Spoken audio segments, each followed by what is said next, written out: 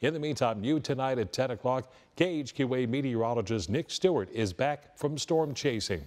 He joins us here in the studio to give us a look at a research project called TWIRL. Nick?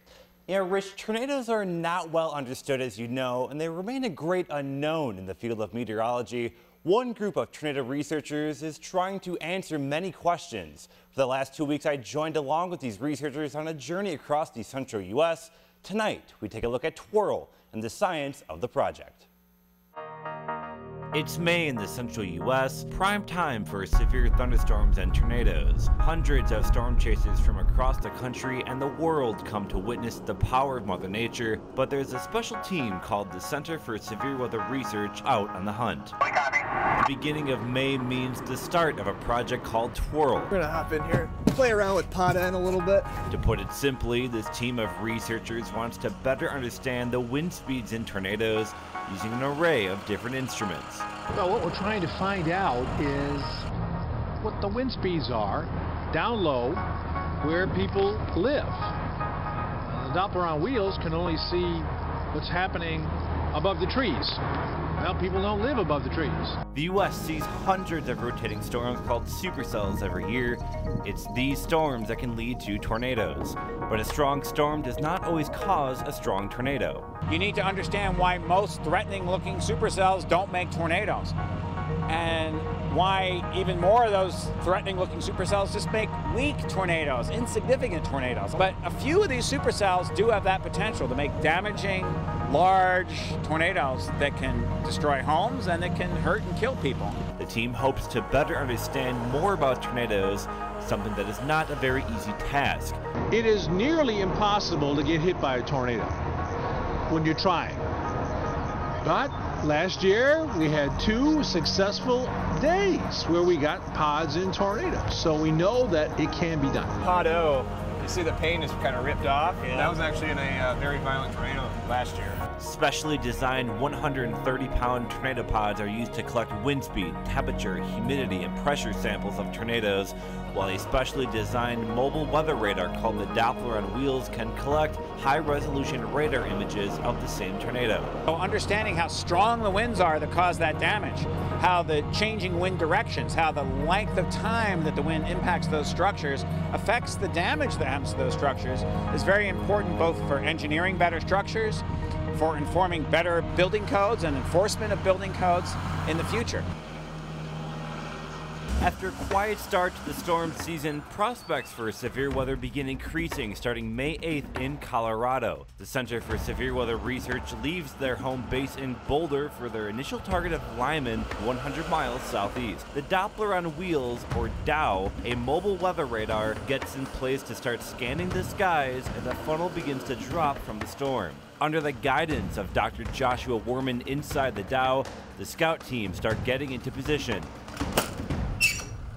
Scouts carry tornado pods capable of measuring important weather information inside tornadoes. These have instruments on them that we place in the path of tornadoes.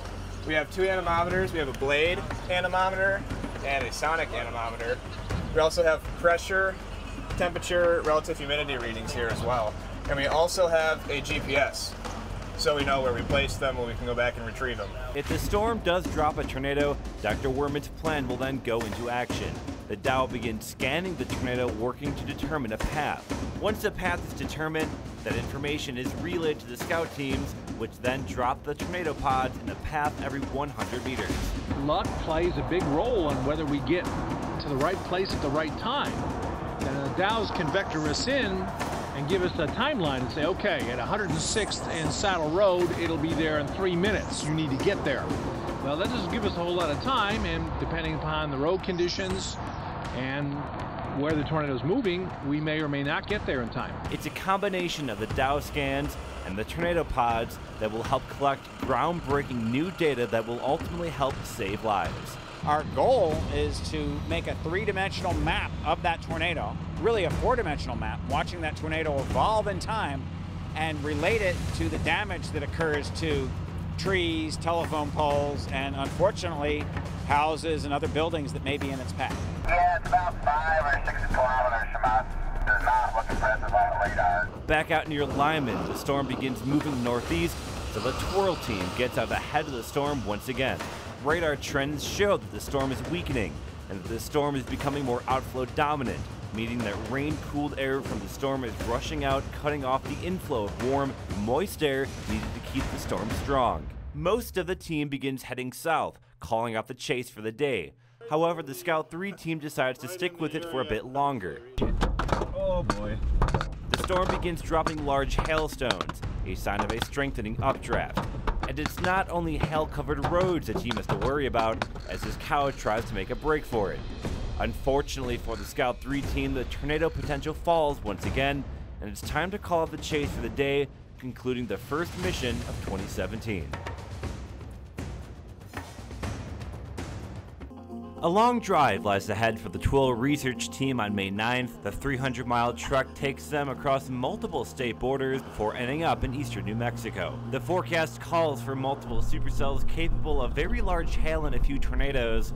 After leaving Lamar, Colorado and stopping in Vega, Texas, the team sets course for Clovis, New Mexico. Almost to Clovis, the Storm Prediction Center issues a tornado watch, which means the conditions are ripe for the development of tornadoes. Primary threats, a few tornadoes with a couple intense tornadoes possible, scattered large hail, up to 3 inches. The Doppler on wheels, or DOW, begins scanning a rapidly developing supercell. Supercells of the storms that spawn tornadoes. We're in northeastern New Mexico right now. What you're looking at behind me is the DOW, the Doppler on wheels. It is scanning this storm to see what's happening. It's looking for things like rotation. One thing that you're seeing on your screen right now, right here, this is your rain-free base. It's a really strong indication that it's like a nice updraft with the storm. Over on the other side of your screen, that's the downdraft. That's where all the heavy rain and the hail is falling. The DOW is the brainchild of Dr. Joshua Warman of the Center for Severe Weather Research, a project he started after graduating college.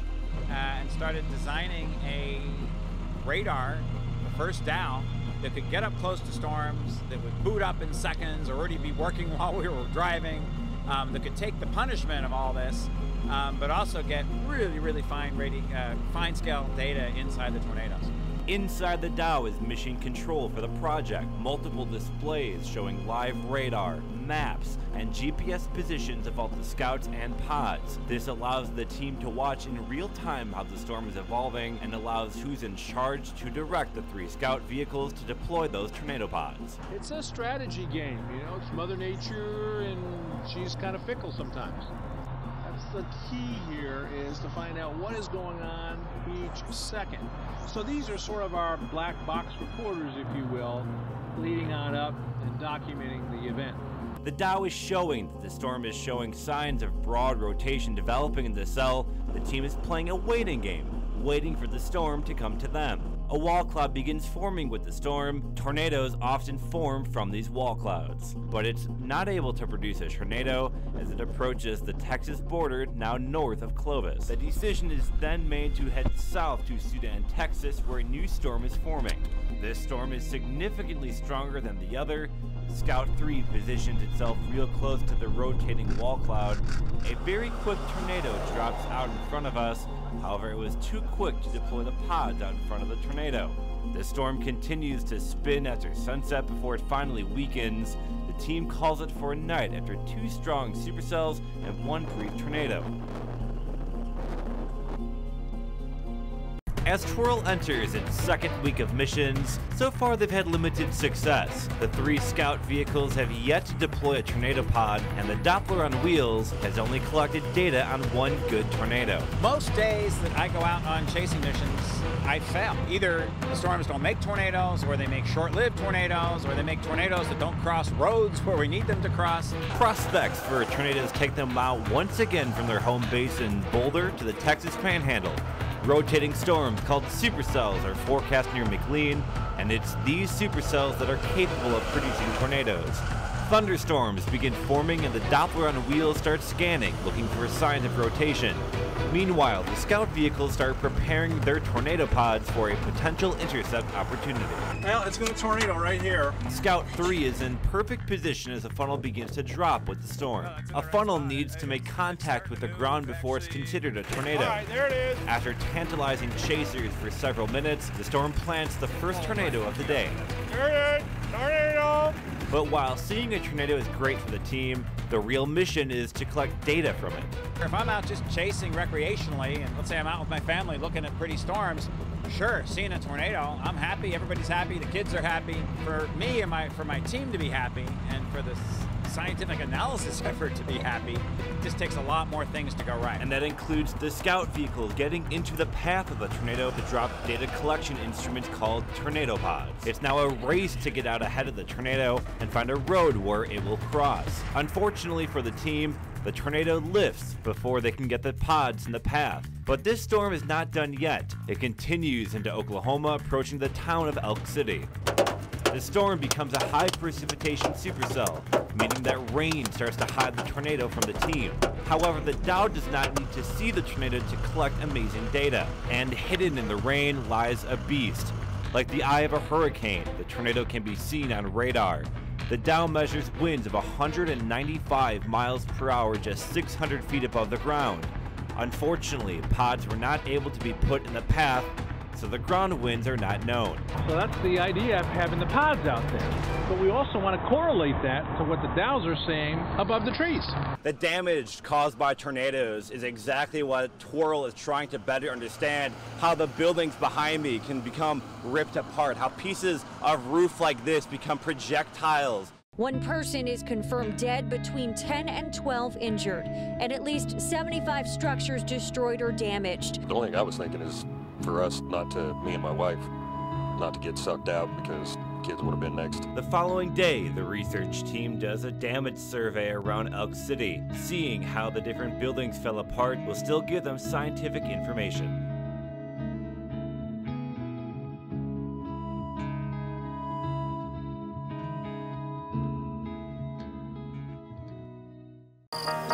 This afternoon and this evening, we're going to keep on going with this moderate to high risk of severe thunderstorms. That's a 4 or a 5 on a scale of 1 to 5, so it doesn't get any higher than that. It's the best looking severe weather day for the season and the first high risk on the plains since 2012. The TWIRL team is busy making sure everything is ready for what may be a hectic day of chasing. Water, hail, and wind is not very forgiving. Things are constantly breaking. Every single day things are breaking. We need people who are good technicians.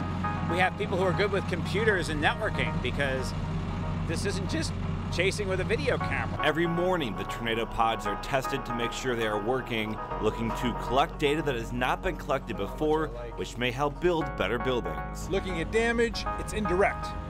We can infer winds from the damage, but we don't know what those winds really are exactly. It's time to roll out. Multiple rotating storms called supercells are taking shape west of Woodward. In order to keep up with the quick-moving storms, the team has to core punch. Core punch means driving through the area of heaviest rainfall and hail to get to the other side. It's a gamble that can have consequences.